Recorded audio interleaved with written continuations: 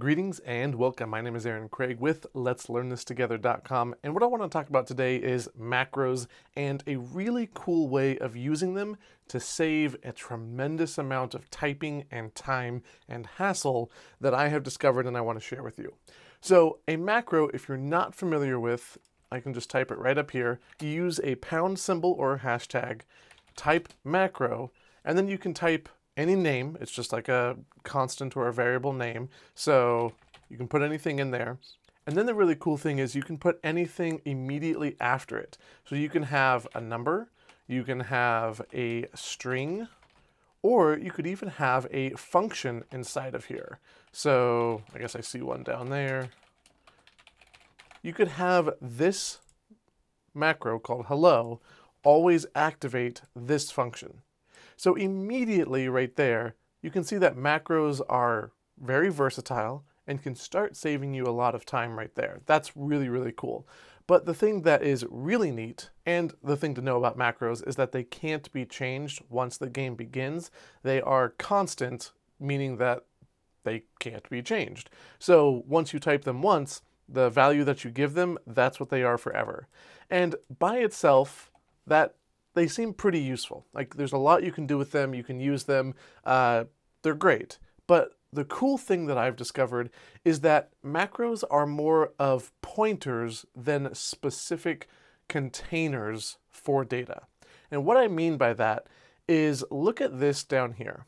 This right here is actually a macro, but you can see that I'm coming inside of it and I am setting properties, and there's also lots of times when I'm actually getting properties and data from them. But how is that possible if it's a macro? Well, if we press F1, we can go directly to where the macro is created, and you can see right here that the macro is actually pointing to a global variable. And this global variable is an array, which means that if you create an array of any kind, probably you want it to be global since macros are global in scope and can be used anywhere, you can then access that array with a much, much shorter length of text, and you can access it just like it normally is. So I create this array called global.playerParty, and I set a macro called pparty equal to that. And now this is actually just pointing over to this array, and I can use it exactly like you would any array anywhere else. And you can move things around in that array, you can alter stuff, you can change data. It's fine. You're not doing anything to the macro. The macro itself is simply pointing right here. So this project is actually part of my advanced course that I just wrapped up, and I am using these macros all over the place. They save so much time and so much energy because it's important to have descriptive names. I think that is very valuable. But you can shorten that down, especially with global variables, because you have to type in that global beforehand, to a macro that is much, much simpler and much shorter to type. So that's what I wanted to point out.